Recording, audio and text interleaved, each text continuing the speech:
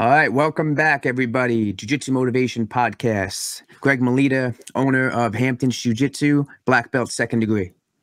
And Brian DeLuca, black belt and author of Jiu Jitsu for Small People and Other Weird Shit I Think About.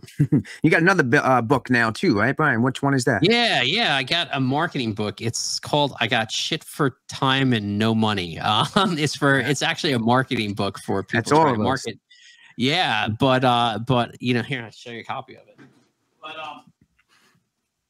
what's really cool is if you own a business, if you're a jiu-jitsu, you own a school or whatever, it's a really good book. It's all about marketing and content and creating content. So it's pretty cool. Or you're an influencer or whatever. It's a really good book to check out. Awesome. All right, so today we're going to be reviewing a match, and I've been calling this the Gordon Ryan Reap Sweep, or we like to say the Gordon Ryan Heap Sweep for you guys out there.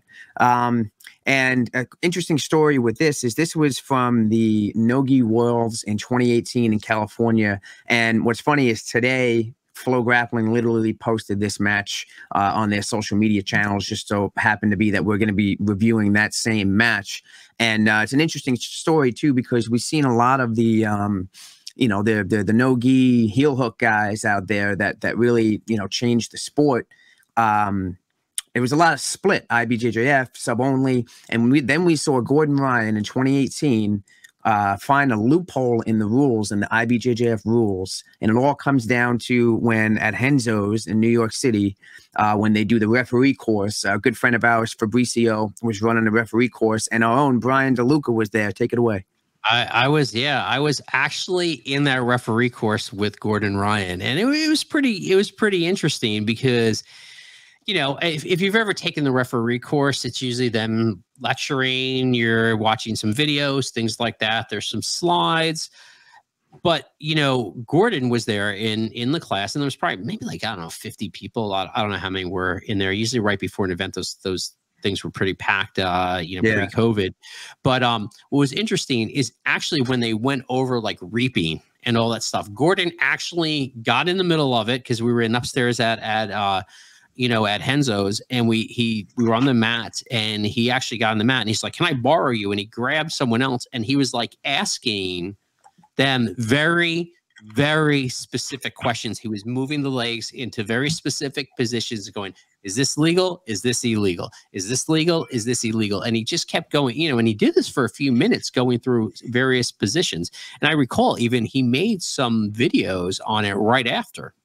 Yeah, so that's the story I heard, and it was awesome that you were literally there, because that's what exactly that we heard, was that he was just okay, let me borrow you, let me demonstrate on them, and then is this legal, is this not? For the longest time we thought that any leap was just an instant disqualification, and in this traditional single leg X or ashi position, if that foot crosses midline, a lot of times in tournament we saw instant DQs, right. Done.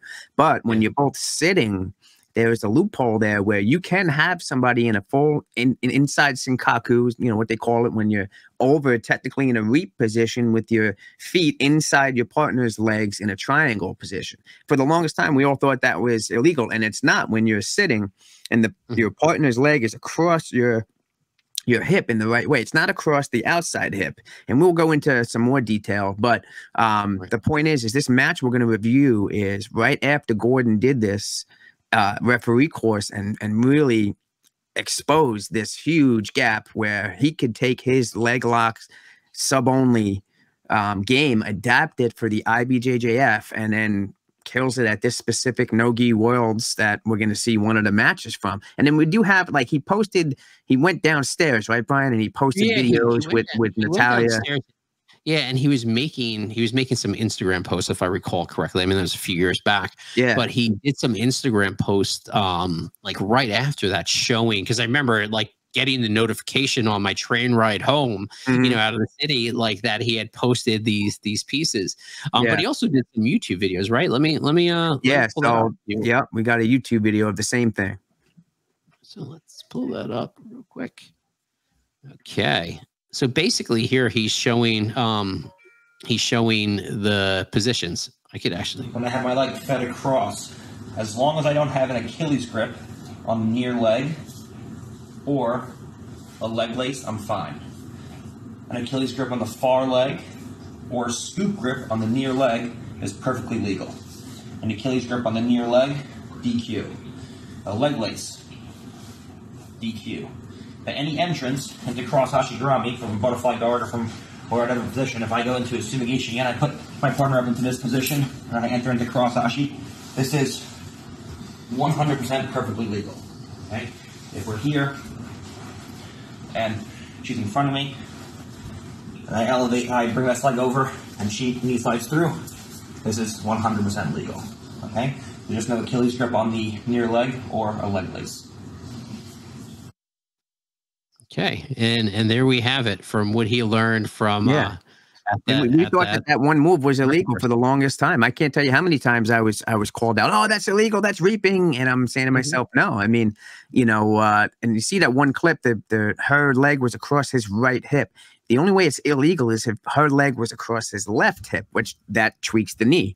So he even posted this, and he was very clear about this. And this was before that match that we're going to review. And he takes his leg entries, and obviously you can't go for heel hooks, but what he does is he takes that leg entry he just showed in that video and then comes up after he gets his Senkaku, after the Kani Basami entry and gets the person down and locks inside Senkaku. He comes up and makes it 2 points with a sweep. You could easily turn that into a knee slice or take the back. So it was just amazing because then, so you were there live when he was doing the referee course. And then I flew out to California with the Kasai team with Rich Byrne and Hollis Gracie to do some Kasai work out there. And, you know, we were right there live in this match that we're going to show. I was right on the sidelines for, you know, even Hollis was backstage with Gordon talking to him. And it was just really cool to see this, literally what we're talking about, play out the way it does. So, yeah, so here we go. He actually did this against Patrick Gaudio, and this is our gentleman right in the middle who happens to be refereeing this match, Fabricio, a good friend of ours. He's the one that was showing Gordon Ryan what was legal and what was not. You know, on a couple of different occasions. So it's just funny how he winds up being the referee for this. So, and this guy Gaudio is known for being just a powerhouse. And for Gordon to do the setups that we're talking about, he does it specifically twice in this match. So look, he's pulling guard. He obviously, he got a grip before he sat, so they didn't give him a penalty there. Look, he's already going for the entry. Yeah, right off the bat. Yeah, so he doesn't care, and he wants to keep it one inside butterfly hook. His inverts are great. As long as he's keeping his butt and hips off the ground, he can keep his guard recovered. But always about Gordon, it's not about the athleticism and the speed in his game. He's very methodical. You know, actually, yeah, you rewind that for a second. I remember Gordon after this match saying that was the hardest hit he's ever been hit, ever. He gets a straight heel kick to the face from Gaudio. Watch. It's so hard. Gaudio tries to pull his leg out. Right here, look. Boom. You saw his head. You saw his head go backwards. Like you actually see his head. I don't know if I'm directly quoting him, but I think he said he even got flash knocked out for a second. Yeah, he's moving his jaw right there. Yeah. So yeah.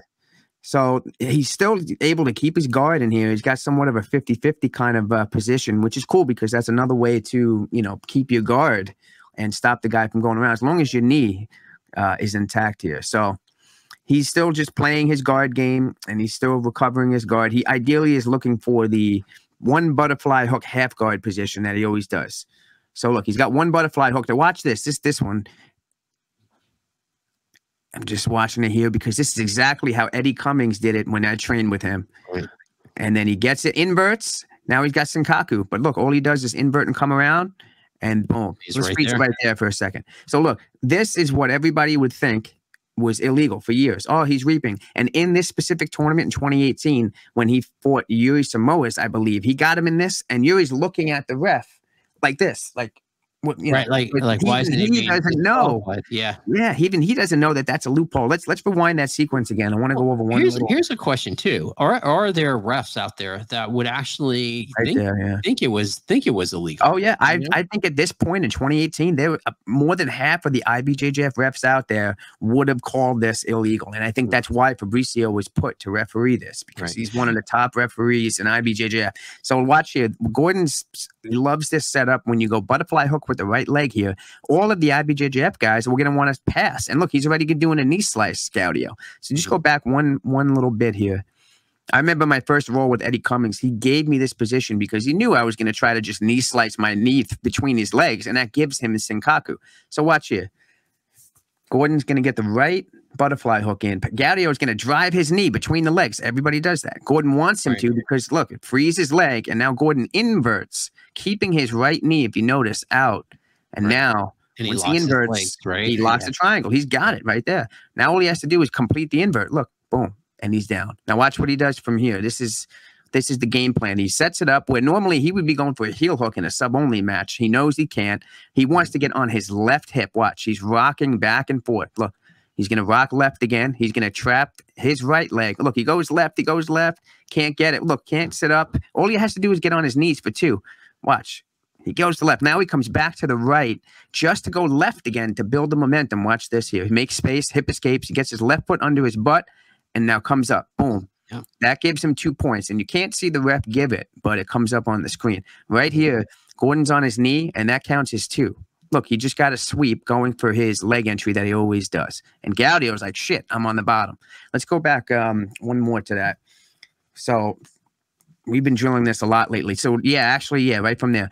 Gordon needs to get his left foot under Gaudio's butt. Look at Gordon's left foot. It's not under it yet. He's trying to get it. He hip escapes. Now the left foot's under it. And then that enables him. Look, see, his left foot clears. He's able to get up on the knee. Well, yeah, he needs to get it under there just to turn. Exactly. Turn all the way out. Oh, let's repeat that one more time because these little, I'm telling you, we've drilled this so many times at my academy after I watched this live and I was like, he is ahead of the game on this. Look, he's got the leg lace kind of position, not full leg lace. He's just trapping Gaudio's right leg. He wants to come. He clears the left foot. Now he can get up on his knee and he gets 2 points. And, they scramble from here. Gaudio realizes, shit, I just got swept. And it came out of nowhere. We were just in a leg exchange position. And Gaudio, I think, manages to get up. So, and I think in that particular position, I don't know if they gave it to him because he didn't fully secure. But I'll see if the points come up. What's crazy is the exact same sequence comes up again. Nice double leg by Gaudio again. But look at right into his butterfly again for Gordon. Well, so it looks like, I mean, think about how instinctual it is for so many people just the knee slice right over that when it's there. Oh yeah, yeah, exactly. So. So then we go through here, and then Gordon kind of. So watch. This is I must have looked at this a million times. Gordon, all he's looking for is that one butterfly hook. Look, he's sitting around and he just wants to get his one butterfly hook. Now he does the same right butterfly hook and kind of half guard position. But look, now he wants his left leg to clear. He knows Gaudio's going to see. Look, see? Mm-hmm. Now here it is. Inverts again. He's got the triangle position on his legs. As long as he pushes him away with his right knee and he scoops that leg, look, he scoops it correctly so he doesn't get DQ'd, spins around, and look where he's at. Boom. Now watch, he just jumps up to his knees to make sure he gets 2. There it is. And look at Fabrizio's going to, right there, boom, 2 points. So this is the Gordon Ryan, I call it the hēēp sweep, right? Because it's a reap, all right? And what I love about this is we even got Dante Leon right back here, if you can see my cursor, watching, because everybody's just watching how Gordon's utilizing this. So check this out one more time. And I really like the detail of Gordon's right knee. I think a lot of IBJJF traditional people that try to get the leg game in forget that this right butterfly hook, if you see Gordon right here, the right knee stays out. It never gets caught inside his partner's chest. When people go for reaps on this in this way, they get smashed and they give up on the reap. It's because their butterfly hook goes inside your partner. So look, Gordon keeps his right knee outside. And look, he doesn't care that, look, see that little slip out with his leg? He doesn't care that Gaudio doesn't realize what's going on. He wants to just try to knee slice through. See, look, he wants to get through that leg. And Gordon lets him. But Gordon's right knee alone is what's keeping Gaudio away from him. Look, he's pushing with that knee. And he's elevating and inverting. And now here's the key. Gordon's going to scoop Gaudio's left foot.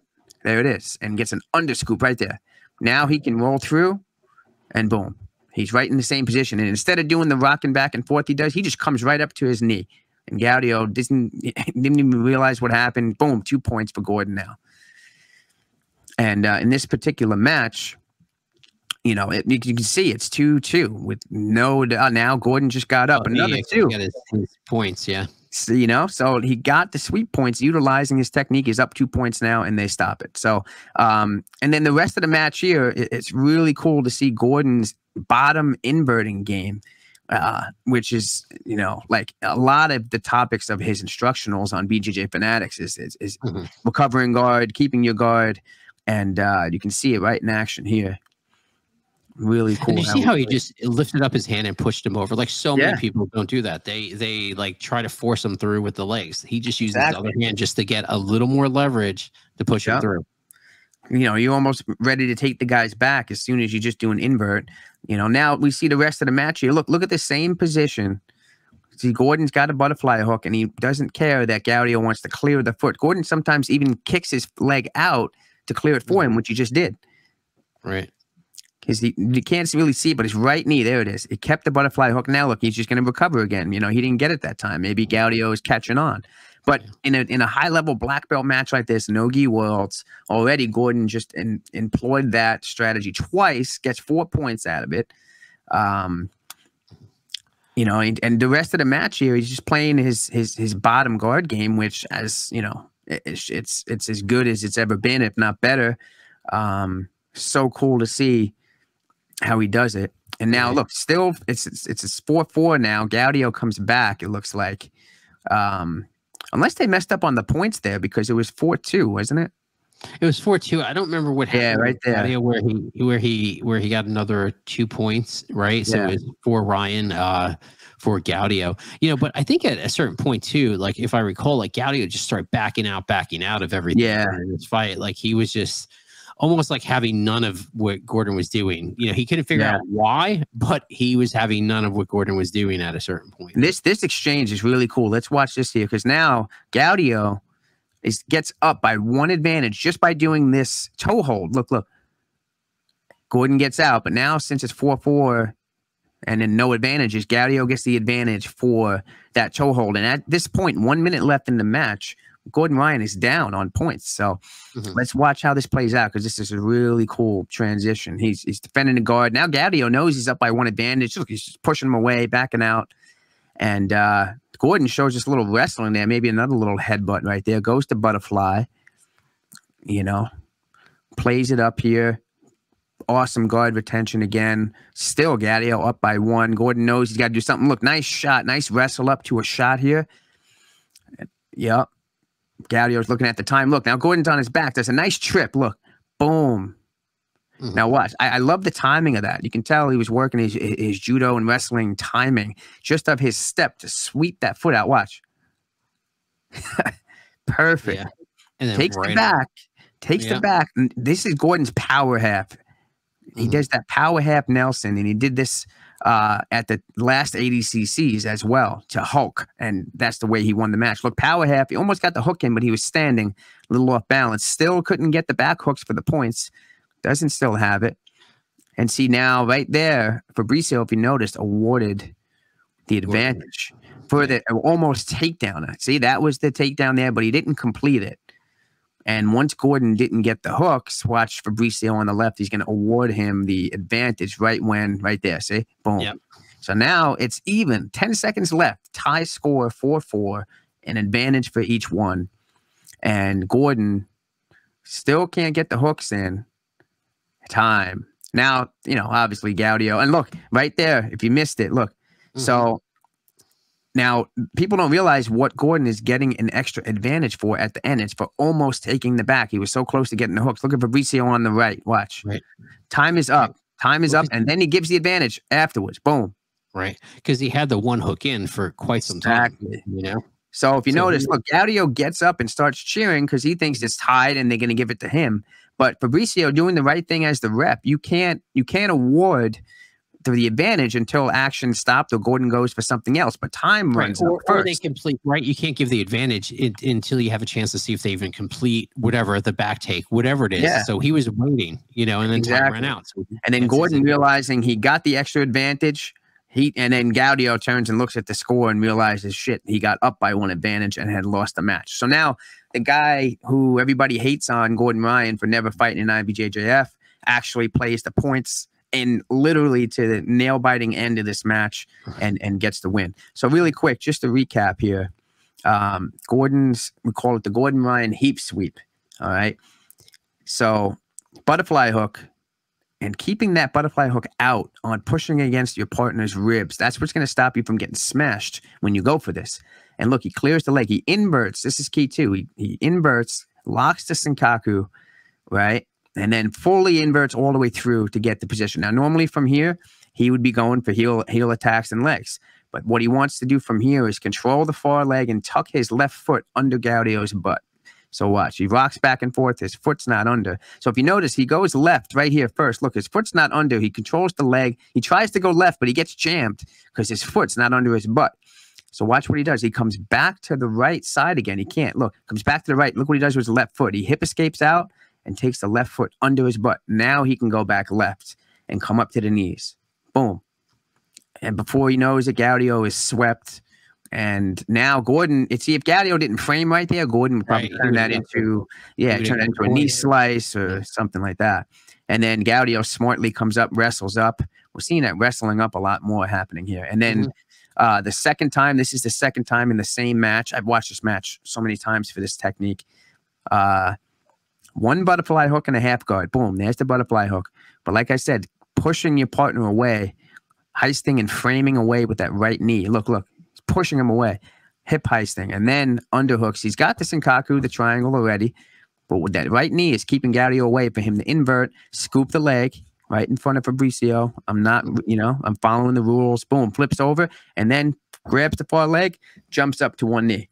Boom, and gets awarded 2 points. Yeah, I think one of my biggest takeaways from watching this is when he inverts that triangle, like grabbing that triangle on the back. Because what I used to try to do all the time when I was trying to knee bar or whatever, I would keep rolling around and trying to basically stop flat on the front of their leg to do a knee bar.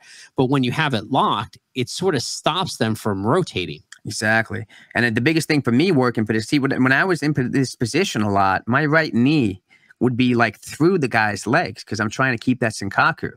And then you'd get smashed and then you'd get passed. So that most people are like, oh, that didn't work, or leg locks don't work. It's like they're not doing the technique properly. They don't, and this is at the highest level, black belt no gi. Gordon Ryan is showing us once again that right knee is framing. Don't let that right knee get sucked under your partner and you can get this reap all day, the legal reap. Yeah. And remember, even though this is black belt level, remember, this is before they legalized heel hooks, right? So this is legal at every belt level. You can do this. So if this was now, this match probably would have ended within the first, minute and a half when he first set it up. He probably would have heel hooked him there at the beginning, Yeah, that he would have got called for reaping right away. He would have got called for reaping right away. So that's the Gordon Ryan hēēp sweep. I love that because I was there watching this live. You were there live when Gordon was in the referee course, really asking his questions. Yeah, asking these questions. He made a video on this, basically saying, this is what I'm going to do to everybody at the No Gi Worlds this year.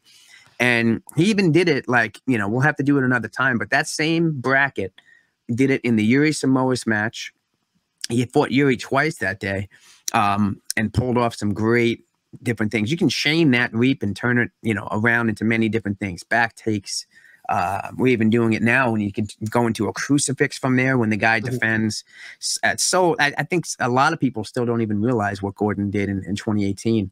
And you could really tie that. It doesn't matter, gi, no gi, all the politics now of IBJJF sub only. What Gordon Ryan did with these rules here and figured out this loophole, it really doesn't matter. It's perfect for any rule set.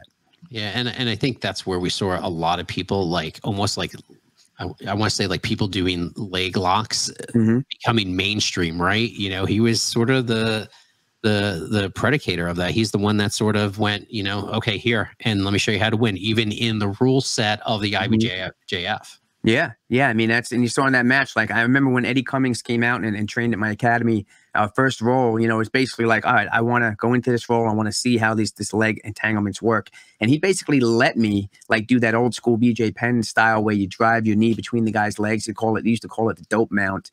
And Gaudio did it in that match right there. You drive the knee through, but if you keep that right butterfly hook framing, the guy can't smash you. And when you're doing leg entries, that's really important. That was really cool to see that. And then the other topic I wanted to bring up is on a pretty big podcast just yesterday.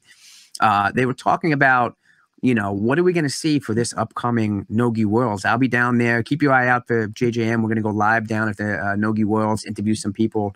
But they were talking about how are we going to see like leg locks now, the heel hooks? Everybody's going to be using them because they're legal in the adult division for IBJJF in the No Gi. And some people on that particular podcast were like, oh, well, we don't know. You know, maybe it's just you know, you don't see the leg lock game. A few guys were using the heel hooks, but not a lot of them. And to that, I have to say that I think, unfortunately, you know, we saw guys like Oliver Taza and Robert Diggle has, you know, flew through the IBJJF and heel hooking everybody when they legalized it. But they have nowhere near the amount of guys that are big names in sub only. They're not really doing these IBJJF black belt level events. And at this particular one coming up this week, we're going to see a lot more of the big name heel hookers in this event. So I think some people that are saying, oh, well, the heel hooks, even though we legalized it, we're not seeing it too much. Well, I think this No Gi World, you're going to be seeing a lot of it. And I still think there's a lot more integration with the heel hook game to come with that, for sure.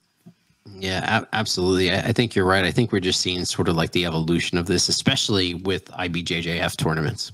Yeah. I mean, it's pretty clear. IBJJF knew they were losing their share and getting big name athletes, so they rightfully legalized heel hooks. I think it was a great move, and we're going to start to see that even more. I still think there's the people that are going to just avoid IBJJF altogether. They don't like the vision and everything else, but I still think it's going to make for, I think, IBJJF No Gi Worlds this time around, and then when we see the following Gi Worlds, I think my guess is people are going to think the IBJJF No Gi Worlds with the legalized heel hooks is going to be way more exciting. So yeah, we'll have to see.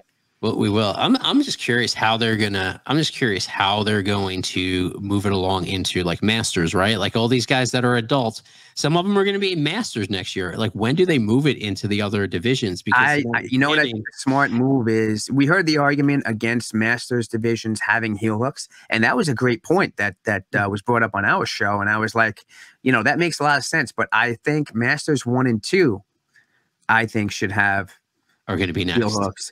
3 and up, we would keep it off. And I think as time goes on, you know, I think it was even Robert Drysdale mentioned that, you know, why not even have heel hooks in the gi? Because I think most people are like, oh, shit, that would be terrible. But think about it. You have way more of an opportunity to defend heel hooks with a gi because you can grab and get grips. So that was a great point.